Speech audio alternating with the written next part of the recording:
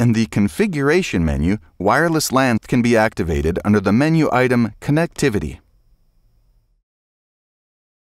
After a short time, the thermal imager appears in the wireless LAN selection in the smart device with the name and serial number.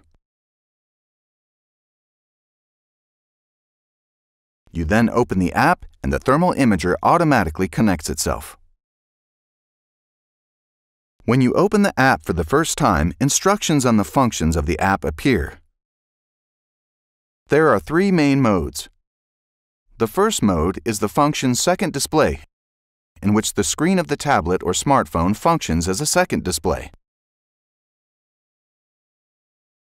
If you switch to the remote function, you can control the imager remotely and operate all the imager functions by app. In the gallery, images can be imported, processed, and exported. In the top right, you find the settings, where you can call up the instructions again.